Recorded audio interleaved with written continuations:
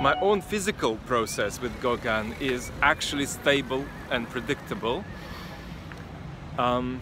If I'm standing in front of one of his great masterpieces, the first thing I feel is a feeling of being physically sick that's ubiquitous, bordering without quite getting to nausea. And then that stops, and then I feel not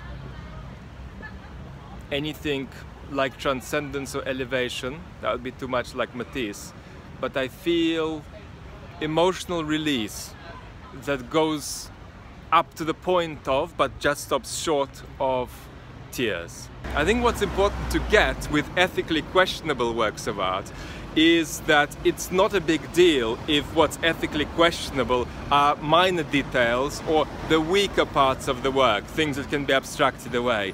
It's only ever worth talking about if what's questionable are the work's strengths. So we're not talking about the weakest part of a work, we're talking about the work's suspect strengths. And so I want to take a look at two paintings. One, a painting called Nevermore, which passes my test with flying colors. It is a great masterpiece. But next to it is a painting on a less stratospheric level of artistic sophistication. And there, well, I'm not saying something is wrong with it, but I'm saying the question of whether something is wrong with it at least arises. It's not obviously clean. So let's go and see if we can have a look.